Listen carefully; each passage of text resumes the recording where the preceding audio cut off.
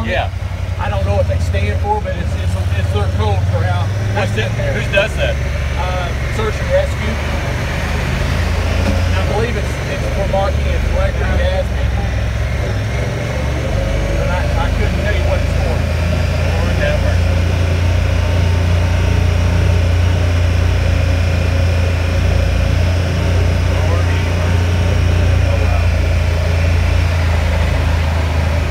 Oh, they found it. Oh, it's like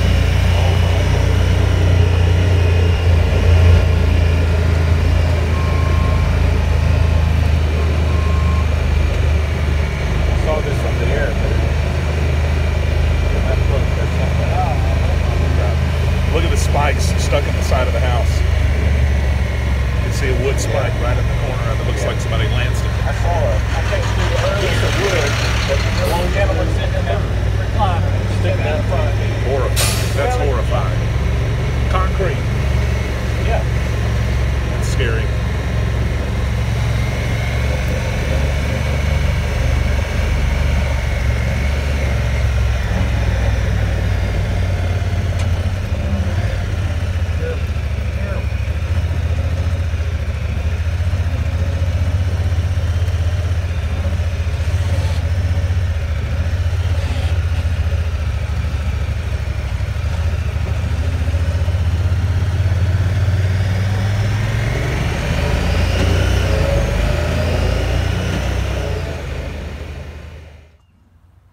Pretty crazy is my wife was out here just when it was kind of before all the tornado warnings and everything. And she stepped back here just to take a picture of the clouds. Yeah. So she took this picture, and then we had the tornado, and then later on she was looking and she said the timestamp on these pictures is 19 minutes apart. So this is standing right where we are. This is what it looked like. That's our fence. Yeah. All these houses. And then she stepped out 19 minutes later and it looked like that. Oh my goodness. In 19 minutes. Yeah. Wow. That's terrible. We have no idea who they are. We didn't Really? know. I was like, They just came, did it, and left and went to the next house. very grateful. That's great. It's amazing. I mean, Yeah. it makes you love this community. Yes. Well, I got a call today from New York Times, and they were trying to pull it out of me, I guess, of, yeah, how can your community do that? I said, because we love each other. We swept the floor up yesterday, but we haven't re-swept it But yet. out here, there's tons of glass in the middle. Yes. And nail? Well, no, the nails are in the yard. I don't think there's any nails left here. Okay. But there is glass. Okay. I mean, you can look right here and just see. Oh my God, yeah, I said from here. Yeah. I said, where's your video guy? I mean, it goes here, it just stayed right down through here, didn't it? Yeah. I'm assuming that had a post in it and stuff, didn't it? Yes. It's gone. Yeah. And all these were fenced in. Oh yeah, privacy this fences whole fence, everywhere. Everything. You got Like you can see that privacy fence back there. Everything. Privacy fences all the way. Yeah. That's unbelievable. Yeah, I mean, the fence went all the way down. So. Yeah.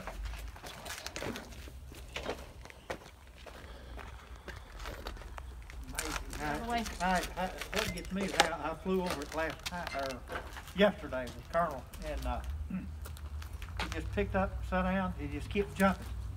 Because my daughter lives in Whitewood, and there was even, you know, but then it jumped right over within 25 yards, stopped at a bobcat, hit that, then it went on towards Farville. Yeah. So, Yeah, see, I mean, this was a full metal screen porch here, yeah. and the door's still standing. Our church wasn't hit, no, the back wasn't hit, then went across the street and almost wiped out Bush Avenue. Yes, it's bad. Yeah, so, I'm telling you. The window has just been destroyed.